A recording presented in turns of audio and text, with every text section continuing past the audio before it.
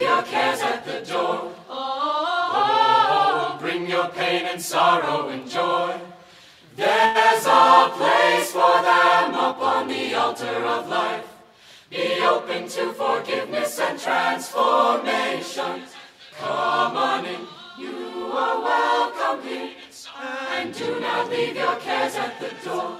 This is a place of grace, a place of losing and finding our way upon the winding road, meeting and parting, stumbling and starting over. Every story is sacred here, even yours, even yours.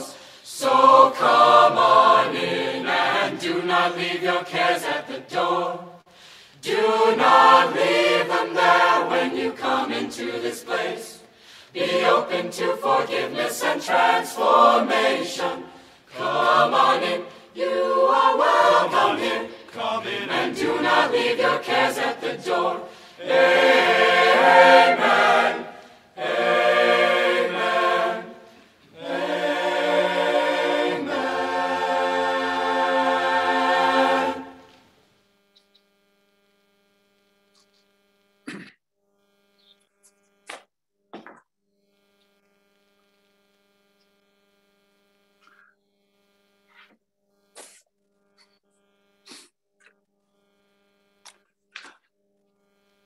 Though it is well below freezing here in Grand Rapids where I am, it is still a beautiful day in my neighborhood because I'm with you, the Valley Unitarian Universalist congregation and community.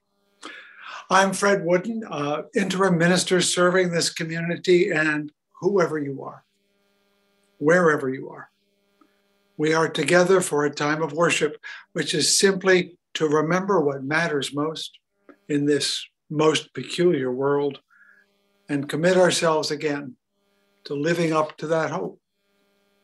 However long you have been here, a moment or a lifetime, you are part of this place and this time and this community.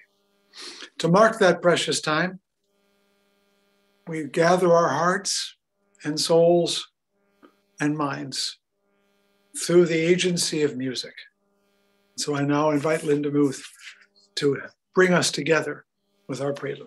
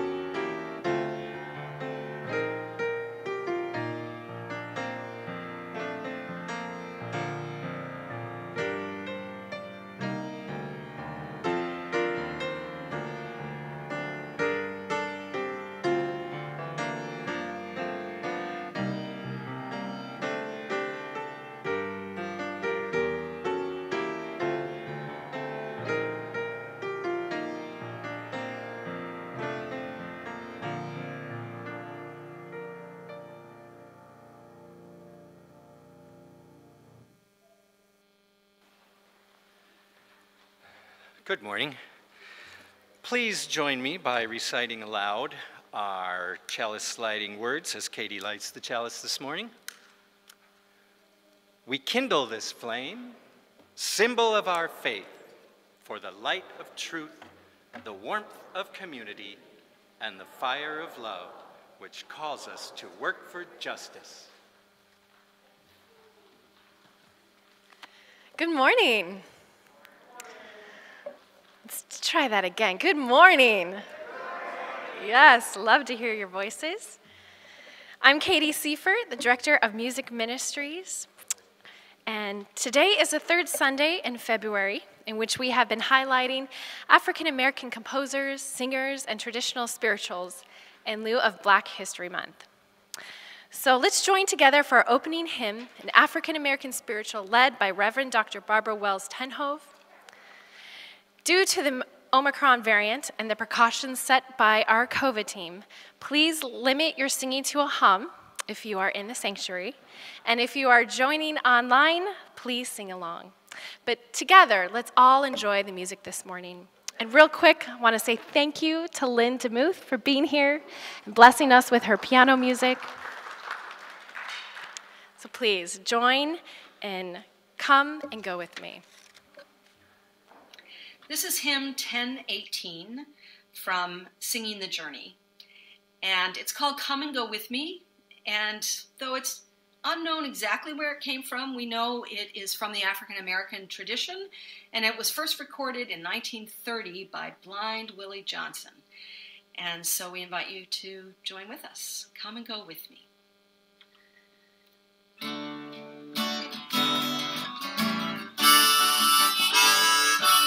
Come and go with me to that land. Come and go with me to that land. Come and go with me to that land where I'm bound.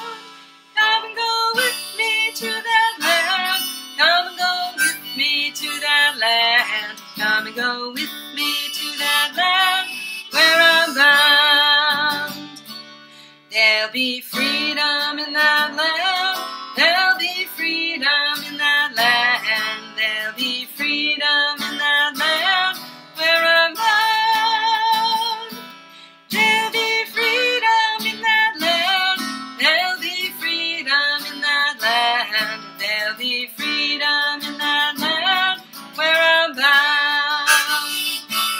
There'll be justice in that land. There'll be justice in that land. There'll be justice in that land where I'm bound. There'll be justice in that land. There'll be justice in that land. There'll be justice in that land where I'm bound.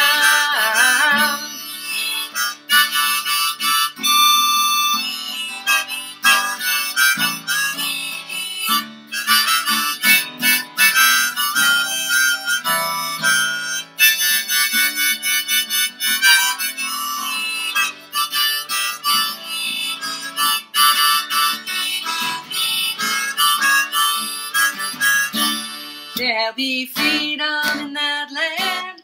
There'll be freedom in that land. There'll be freedom in that land where I'm bound. There'll be freedom in that land. There'll be freedom in that land. There'll be freedom in that land where I'm bound. So come and go with me to that land. Come and go with me to that land. Come and go with me to that land where I'm bound. Come and go with me to that land. Come and go with me to that land. Come and go with me to that land where I'm bound.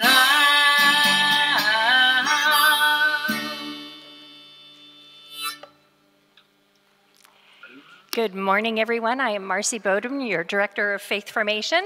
And in honor of Black History Month, I have a nice book for us today called Skin Again by Bell Hooks, illustrated by Chris Rashka. So, first slide. Hold on.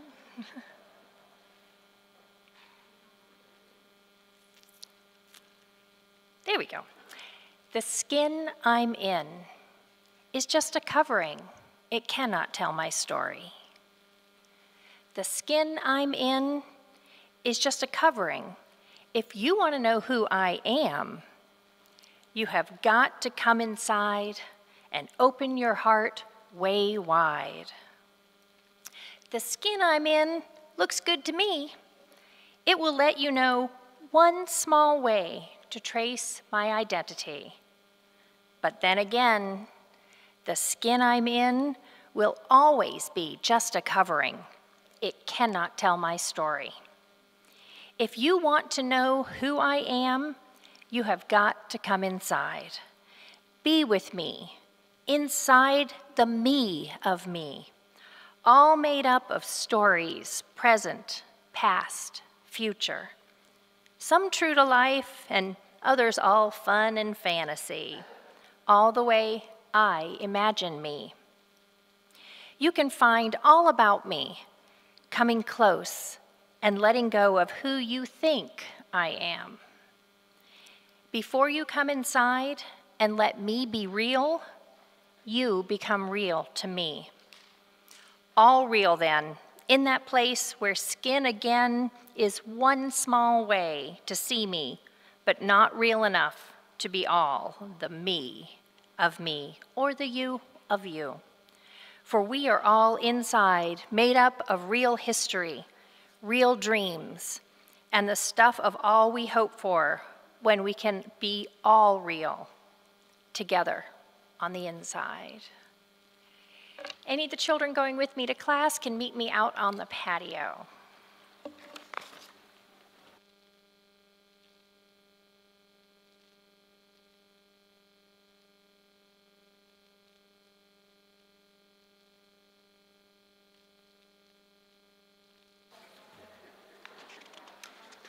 Hello again. My name is Ken St. John. Unescaping. My name is Ken St. John, and I am your associate in this morning's worship service. And I am here to say, welcome. Welcome to you on Zoom. Welcome to you watching us on YouTube. And welcome to everyone here in person. Welcome to Valley Unitarian Universalist Congregation.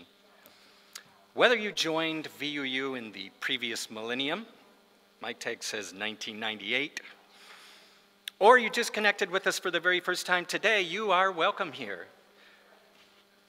Maybe you were with us pre-COVID, or perhaps you discovered us here in hybrid space. We're very happy to have you with us. You may be like our interim minister, the Reverend Dr. Fred Wooden, whose time with us is intentionally temporary. Or maybe you're just in town on vacation and this is the one and only day you'll be visiting us. We're super happy to have you with us. However long or brief your association with us is, was, or will be, you are welcome here. Now, if there are any guests or first-time visitors on Zoom, please consider using the chat feature to make your presence known to the rest of the gallery. Any newcomers in the sanctuary are invited to stand briefly so that we can extend a warm greeting to you right now. Any visitors today? Very good, thank you.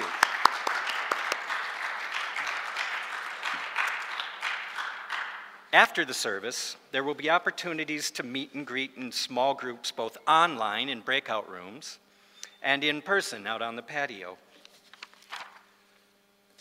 We have a baby comfort room here for anytime there's a noisy person that needs to be separated from the crowd. You go in there and shut the door and we can't hear you, but in theory you can hear us because there is a speaker in there, just not positive it's working. But you should be able to hear the service if you do go in there. The lay pastoral care associate in the sanctuary today is Joyce Donahue. And Melissa Bush will make her presence known to all of you on the Zoom, through the Zoom chat message for everyone on Zoom. Joyce and Melissa are available today and all through the coming week to be a listening ear for anyone seeking emotional support, as we all do from time to time. Now, last Sunday, Fred made it clear to us that we and he are not friends. And that's not because he doesn't like us, or because his days with us are numbered, but because of the special relationship between clergy and their congregants. He's not coming to you or me when he feels like letting his hair down or venting his frustrations. And we can live with that, knowing that as a congregation, we're his fourth priority, behind himself, spouse, and children. Were we to be his friends, where would that put us? 5th place at best. And we'd be just a step away from being the local barista or a cashier at the grocery store. So I'm happy to be a congregant. But even without the label of friendship, we can still say, we love you, Fred, and our hearts are with you and your courageous wife, Wendy, as she experiences her cancer treatment. This morning, Fred will once again debunk the old phoning it in insult by iPhoning in another inspiring sermon on the secret lives of ministers from Zoomland. This time, we'll learn the perils of running church as a business. I was thinking about this as I was getting ready this morning, that if we did run the church like a business, I think it would be show business. I've got lights and cameras and microphone and an audience, at least on Sunday morning. And for cabaret, it's all show business. But let's get back to the script. That reminds me, running business reminds me of the conservative mantra that government should be run like a business. And I think there's some appeal to that concept. The drive for profit demands efficiency and innovation. And those are usually good things, and sometimes they're hard to motivate in civil service.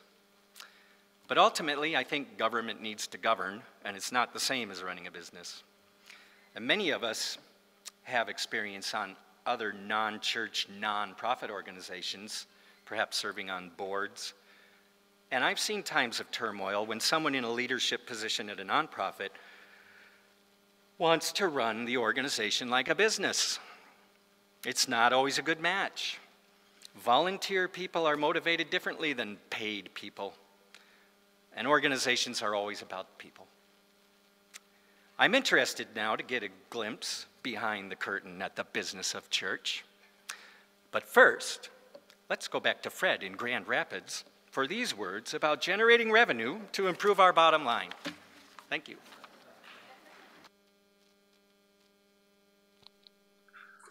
Boy, Ken, what a great lead in you offer me. Yeah, we do have to do business in a certain way. And I'm going to talk about that later. And Ken, I can now do half the sermon I planned. Thank you. Actually, that's not true. But nothing is more like business than the moment when we ask for your financial support. You may have noticed that I spend more time on that than other clergy. Most of the time, if you go to church, they'll say, well, now take our morning offering, and off you go.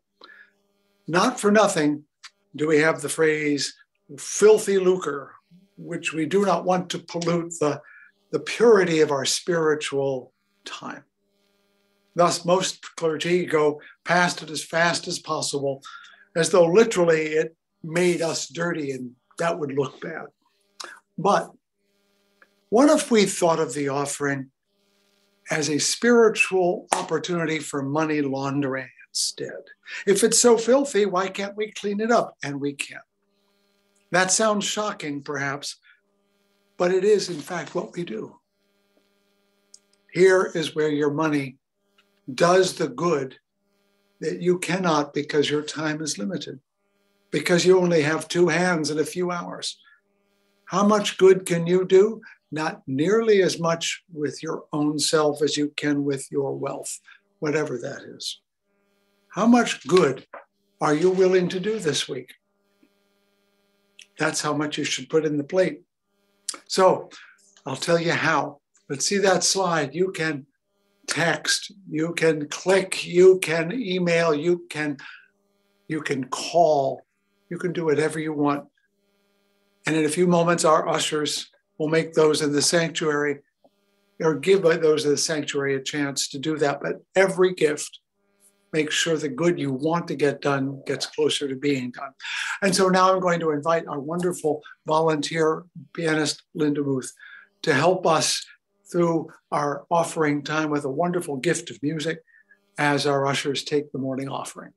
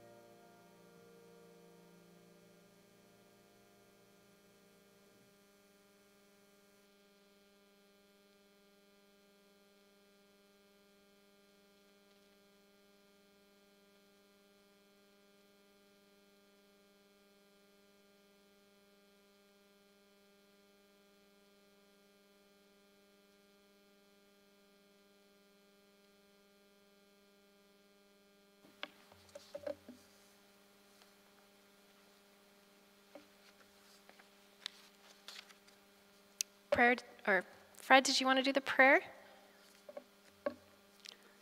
Did we lose him? No, I can do that. I was just letting the music kind of sit on me for a moment. It's one of our It was most beautiful beautiful. songs. Thank you. And thank you, Lynn, for offering. Do you know the words? It's one we don't often sing because they're rather more conventional. Come Sunday, oh come Sunday, that's the day. Duke Ellington was Roman Catholic, child of Washington, D.C. And he was a very religious man, and many of his works that we don't know well were sacred works. But he brought a personal presence to his faith. It wasn't automatic, it wasn't routine, it wasn't rote or ritual. There was a certain authenticity to his presence in worship, even in that solemn and ceremonial context that is Roman Catholicism. Sunday, oh come Sunday, that's the day. Is that your day? Is that the day that you set aside in some way? Do you make it different? In the Jewish tradition, Saturday is set aside, treated very differently, and the very observant among the Jewish community withdraw from the world of business and focus on the world of being. Even so much that they do as little as they possibly can, reminding them that our task is not to produce, but also to savor, not simply to work, but to enjoy the fruits of labor. I'm not sure we do that the way we used to, when the rhythms of life told us to stop and look and listen. At most, you'll do it for the next hour, and then you will go home, or I will find a domestic task here at home, and I'll resume my productive ways. I wonder, though, whether we are doing what we ought to when we only focus on doing and not being. Is there not value in the savoring, in the witnessing, which is what Annie Dillard calls it, witnessing creation? I so appreciate the photographs that Randall Casillas posts on Facebook regularly of the morning as she walks, reminding me to notice as I walk. If we cannot make a day without doing, we can make an hour or a moment of noticing. So much of the work we do around racial justice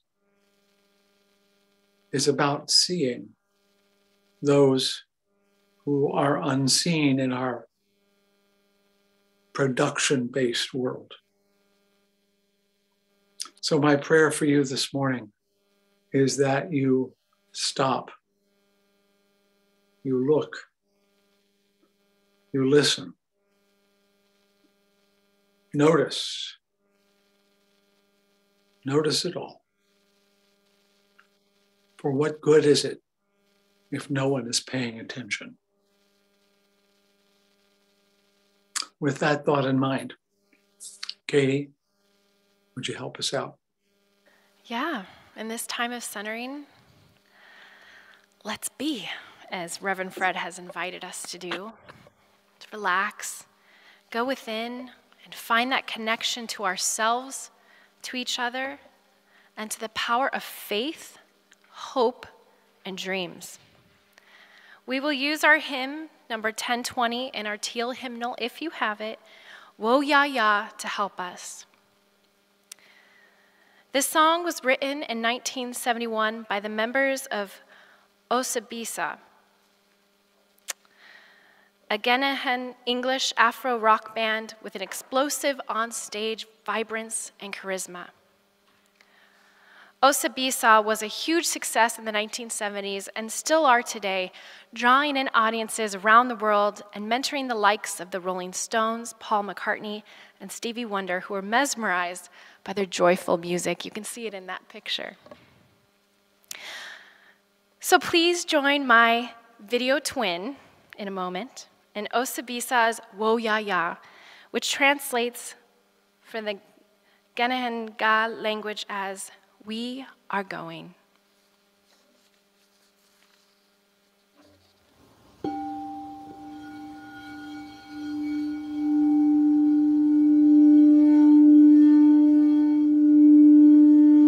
As we are in the space of meditation, let's all take a deep breath together, breathing in through the nose and out through the mouth, filling our lungs as deep as we can. Breathe in and out.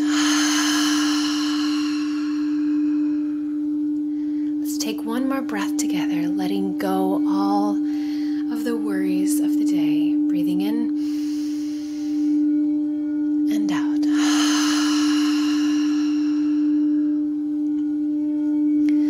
Let's sing together, Wo Ya Ya. I will be singing it at a tempo that is much slower than what you are probably used to. And the intention there is to allow the words to speak to us differently, to allow the words to sit with us deeper.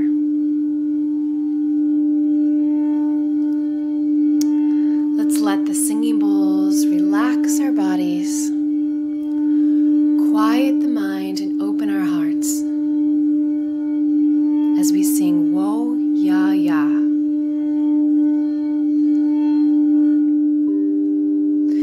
We are going, heaven knows where we are going, but we know within, and we will get there. Heaven knows how we will get there, but we know we will. It will be hard, we know, and the road will be muddy and rough, but we'll get there. Heaven knows how we will get there, but we know we will. Wo ya ya, wo ya ya, wo ya ya, wo ya ya. We are going, heaven knows where we are going, but we know within, and we will get there.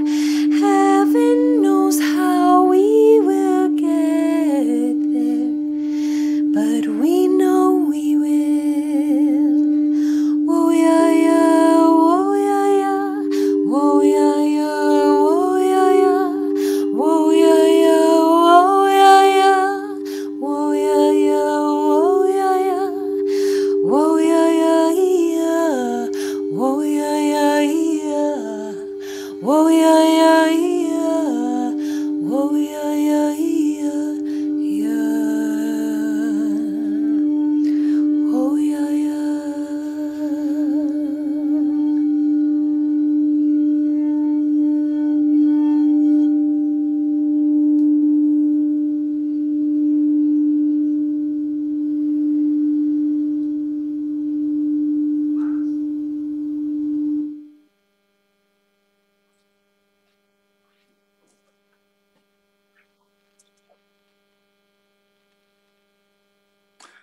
You may find it hard to believe, but getting a job has never been easy for me.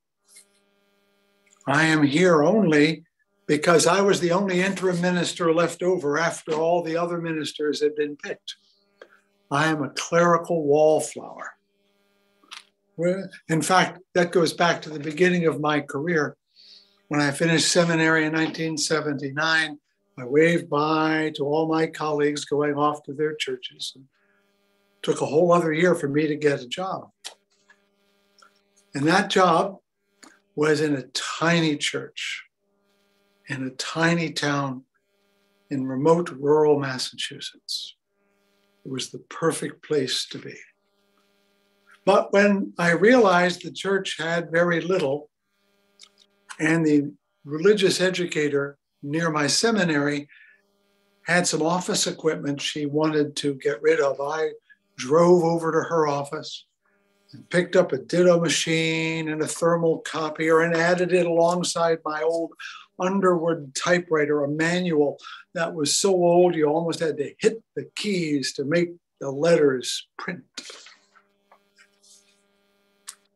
Even tiny churches in remote towns need equipment. The real world of making an institution operate is never far away. Our church there had a steeple, and in the steeple was the town clock. Yes, in Massachusetts and New England, there are town clocks, and they're often in the old church downtown. And sometimes I had to climb up the steeple and wind the clock to make sure it didn't stop. We lived in an old parsonage that needed fuel oil, and I had to make sure that it was filled with enough oil that we didn't freeze. And I had to write the check for it. The white paint on the meeting house peeled because we were on a hill and the wind would slowly peel it off. And in winter, we would close the great big sanctuary and move into the outbuilding that was our education space to save money. And they needed a clock there, or at least I did, because I wanted to make sure I didn't preach too long. And because they didn't have one, I gave them a clock that I inherited from my great aunt when she died. Churches are spiritual endeavors, but they are worldly institutions. This month, I am sharing Secrets Your Minister Never Told You. And after revealing something of the inner life of the minister, I'm going to turn to the hidden life of the church that we clergy face on a regular, if not daily basis. The first of these two is one I wish to share about to share is that no church, I mean the institution, not the community, ever has enough of three things: money, members, or what I call marble, meaning the physical material, the building, the stuff. In 40 years of ministry, I have served churches from 90 members, which was that first one, to 900 members, which was my last.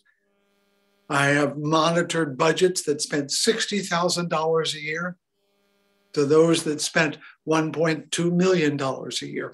And every one of them worried about annual giving, worried about attendance, and worried about the building and its repairs.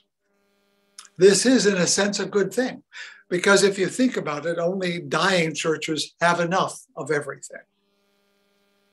But I would say that 70% of board meetings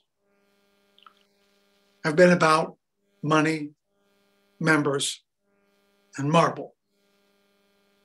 Because of that, nominating committees, what we call here at VUU the Leadership Development Committee, have a real strong temptation to seek out people with experience in those areas. And these are often business people who deal with those things on a daily basis. They know about the bottom line. They are practical.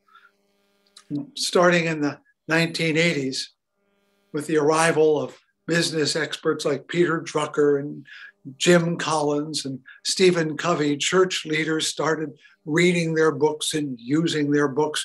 We clergy started reading their books too. Perhaps we thought if we treated our churches more like businesses, we would do better when it comes to raising money, attracting members, and caring for our physical stuff, the marble. And some of us did. In fact, many of those mega churches you know about are the result of business plans that are designed to reach an underserved market, to deliver a product that the market wants. And that can be for unchurched people, to provide contemporary music, to do food courts or support groups or all those things. There is now a very strong presence of business thinking and modern Protestantism. It's washed over into Catholicism. There are books, there are seminars, there are experts, and it makes a certain degree of sense. Religious institutions are not exempt from reality.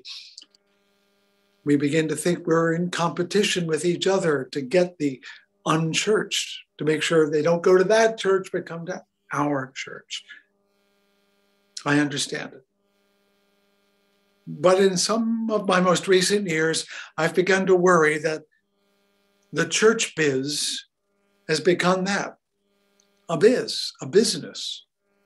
And we begin to think that business people, as Ken pointed out, are somehow better at running organizations, especially here in America, whereas Calvin Coolidge is supposed to have said, the business of America is business.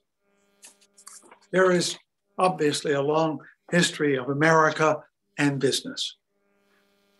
Did you know that over half the people on the Mayflower were not pilgrims, but what they called strangers, adventurers, people who came across the ocean to get rich, to make their fortune? Half, over half. Everyone in Jamestown was here to make a buck, or a pound, as the case may be. They weren't here to convert the Indians. Most of the English colonies were economic adventures, often formed as companies. And while they may have had religious purposes at some level, mostly they were about making money. Actually, the entire colonial endeavor for every nation, not just England, was about making money. Exploring all of that is a book, not a sermon. Just we should realize that America, the nation we share, has always had a strong bias toward making money. And that's one of the reasons people immigrate here to begin with. So that's why we admire the businessman, whether that's the shrewd Yankee peddler, the plucky frontier farmer, or the Gilded Age tycoon. These are the models that we grew up admiring as being exemplary, expressing the spirit of the nation. And religion is not immune to this reverence. Far from it. My last church had a long revered minister who they described as being so charismatic that if he needed to balance the budget, he could call on his rich members to write that check and make up for the shortfall. They bragged about his power to bring money in from the people with deep pockets.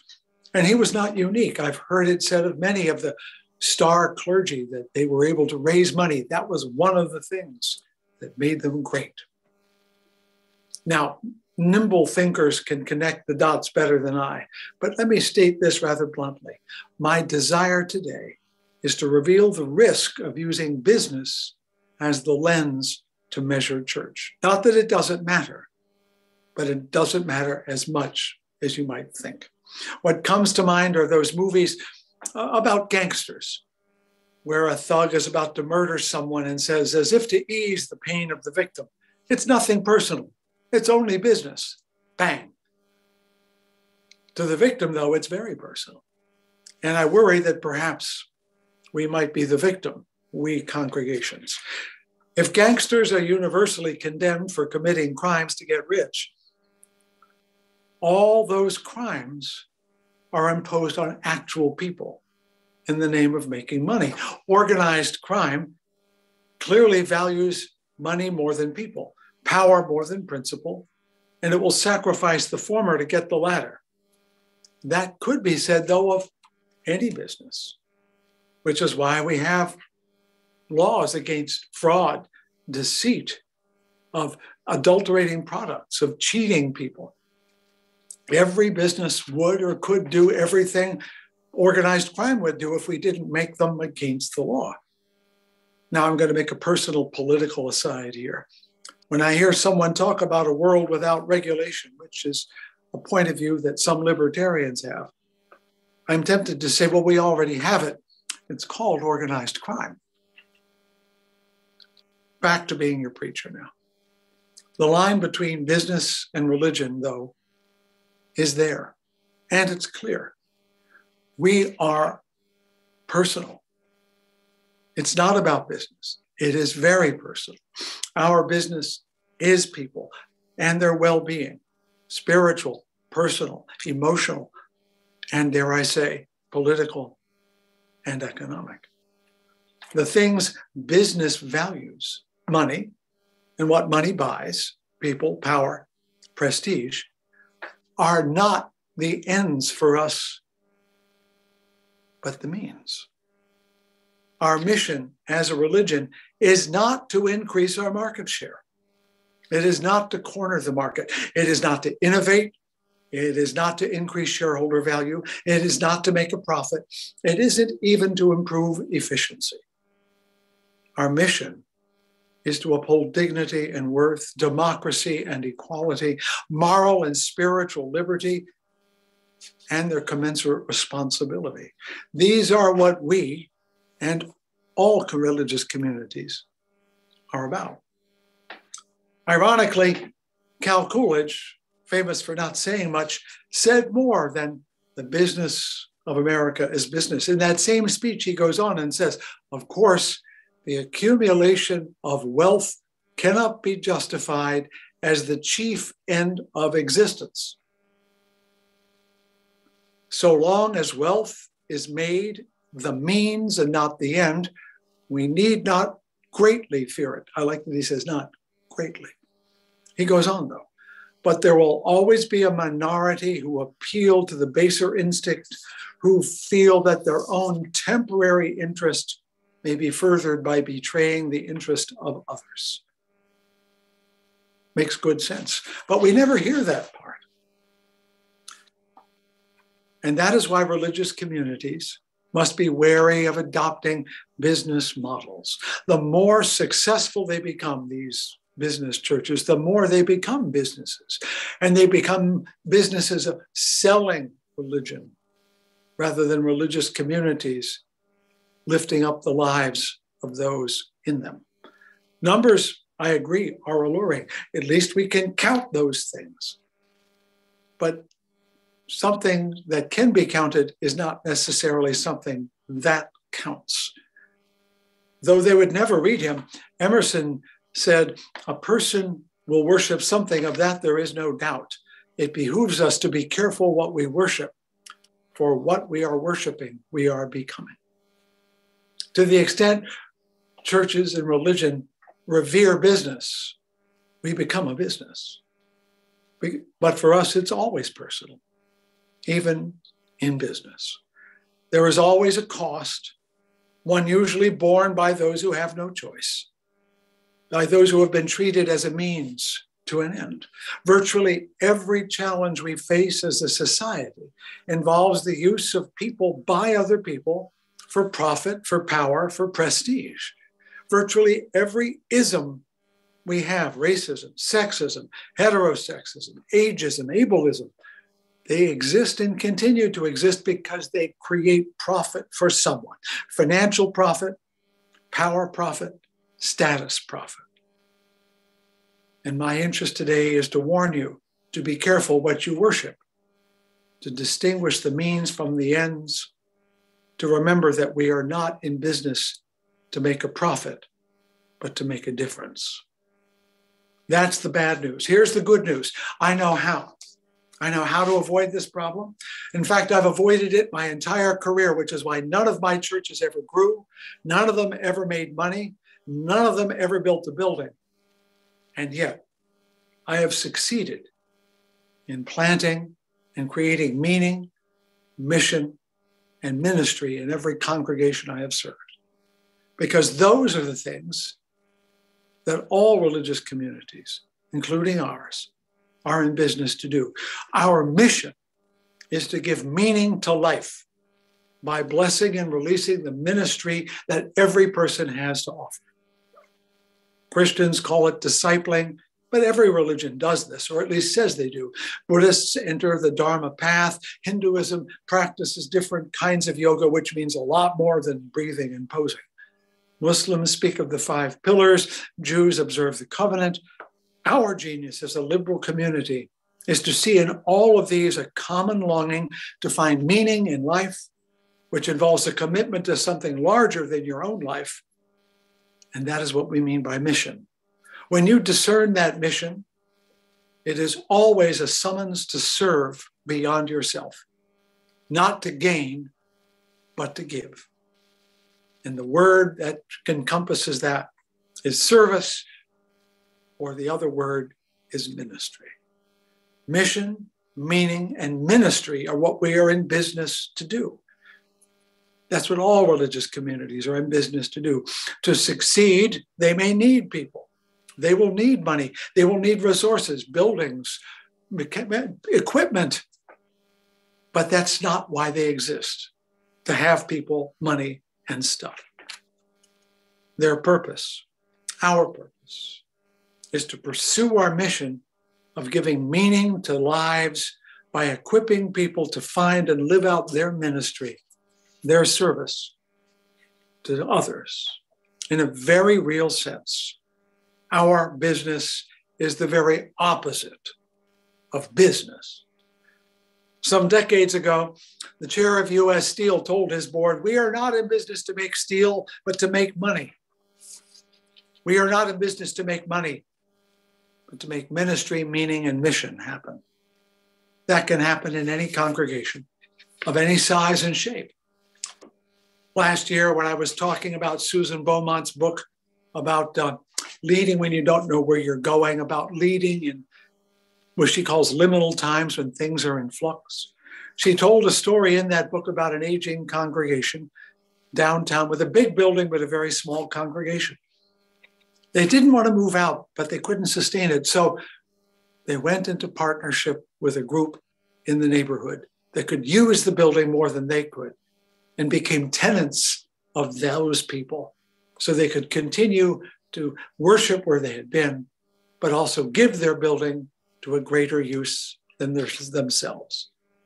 Now, I picked up this story because you did almost exactly that. During the height of the pandemic, when you couldn't be in the sanctuary to worship, you allowed a shelter to operate there 24/7 and never thought for a moment whether that was a good thing to do, because you knew your ministry of service to others was why you were in business. You're not in business to be in the building. You're not in business to go to worship. I'm not in business to preach. We are in business to give meaning to lives by serving others. You knew that at that moment, and you did something wonderful because of it. Mission, meaning, ministry. That's what we're about. Money, members, marble, these are just the means, the resources. Sure, the more you have, the more you can do, and that's a great thing. But make sure that you're growing in mission as well as members, growing in meaning as well as money, growing in ministry more than in marble. And I mention all this because in a few weeks, you may have to choose a minister. And if you agree with what I said, and you'd better, make sure your next leader understands this and will help you do it. That's all I've got to say this morning. I love being with you, and thank you for your expressions of affection. I can tell you that Wendy is not thriving because no cancer treatment is pleasant, but she is more than surviving. And your care means a great deal to us both. More than that, your ministry to us means a great deal to all of us. With that in mind, I say thank you, and I'll hand this service back to Katie, who will lead us in our closing worship. Closing hymn. Thank you, Reverend Fred. Let's join one more time together in song with our video choir. And may the powerful words and hopeful melody from this African American hymn, number 95 in our gray hymnal, "There is More Love Somewhere," remind us of this potent truth. We can all feel there's so much weight in the next couple months as we choose a new minister. And I think it's easy to think, yes, those love coming and hope and all these great things coming with that new minister. And while that is true, I want to remind us that we can search even more within our own selves. Where is there more love within us? Where is there more hope that we can find within us? And more joy that we can find within ourselves to bring to this community? So let's join with our video choir. There is more love somewhere.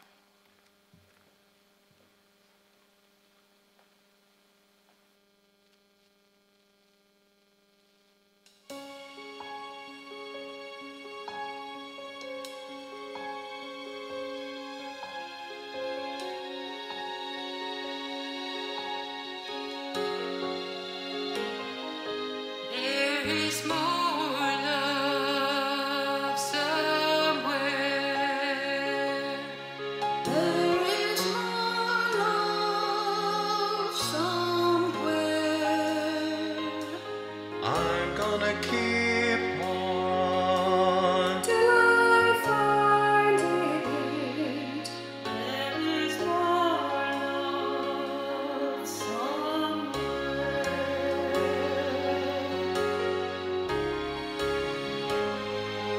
There is more hope somewhere. There is more hope somewhere. I'm gonna keep on. Till I find it. There is more hope somewhere.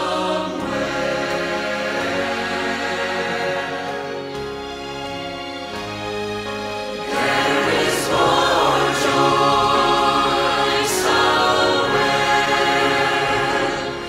There is more joy somewhere. I'm gonna keep on till I find it. I'm gonna keep on till I find it. I'm gonna keep on till I find it. There is more joy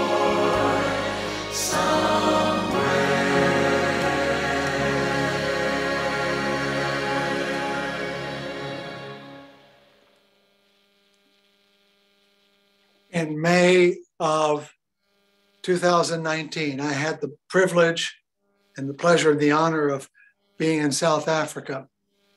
And one of the places I stopped to pay my respects silently and anonymously was at the home of the late Bishop Desmond Tutu, who kept a home in Soweto. His words come to me today. We must remember that liberation is costly. It needs unity. We must hold hands and refuse to be divided. We must be ready. Some of us will not see the day of our liberation physically, but those people will have contributed to the struggle. Let us be united and let us be filled with hope. Ken, would you help us end our hour of worship by extinguishing the chalice? Thank you. Everyone at home and here in the room, please read along out loud with me as we extinguish our chalice this morning. Though we extinguish the chalice, our connection to each other and this community remains. May its light guide us this week as we walk the path of justice, speak words of love, and fill our world with compassion until we meet again. Now, for those of you on Zoom, you will have the opportunity to join a breakout room. You'll be invited to one, but you can ignore that if you prefer and stay in the main room and chat with Reverend Fred and some others. And everyone, wherever you are, go in peace.